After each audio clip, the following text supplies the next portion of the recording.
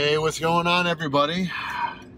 Didn't think I would make it this week, did you? Well, yeah, usually I do these on Tuesdays, but as everybody else, cold's going around, so missed out on Tuesday, but I was able to catch up on Thursday, and this week I watched Get Out, which was, I think, maybe a directorial debut for Jordan Peele, from Key and Peele.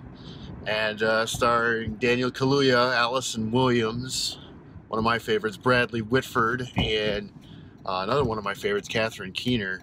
And I have to say that this is a film that everyone should see. It was excellent. Excellent, excellent, excellent. It was a very old-fashioned style thriller. I thought Jordan Peele really nailed it on this. Very Hitchcockian, he just drew from a lot of those that, this is an old-fashioned thriller. This is something you don't normally see, and he nailed it. He nailed it. The storyline was there. Even though you could probably predict some things, he still got you, and it was just absolutely fabulous the way that this whole setup, the music, the beats of the shots, on how they were edited. I was blown away. They had you on the edge of your seat almost from the beginning. He really, even having the character as a photographer meant that there's going to be some framed, some framing things that they would do with the camera during the movie, and it was just absolutely outstanding the way that this film was laid out. I didn't know. I heard a lot of rave reviews about it, didn't know what to really expect, but man, I was real impressed with the way with this. And they even had the nice comic relief with his friend. I can't remember the actor's name right offhand, but the way that this was lined up, it was just really, really well done.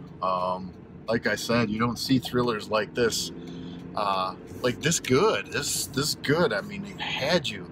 I know I need to settle down on that fact. I understand. A couple of there's really not much I didn't like about this movie. I thought that the way they lined things up with some of the stereotypes and some of the some of that setup. Character development was slow and steady, and then all of a sudden it turned, and there was a quick snap, and all of a sudden you're in a completely different situation, and that was great for the audience because they played to the audience and what they might expect. And holy crap, this just turned really quick for a segment of the audience, maybe not for some others who were viewing this movie. And there was warning signs, and they did a good job, man. And a couple of other things, a couple of scenes to watch for. I really enjoyed the Catherine Keener scene of the hypnotism, and then also another. I'm not going to spoil any of the movie, but another slight foreshadowing with the Stephen Root scene, because it was just almost like a safety net for the main character, Daniel Kaluuya's character, Kaluuya.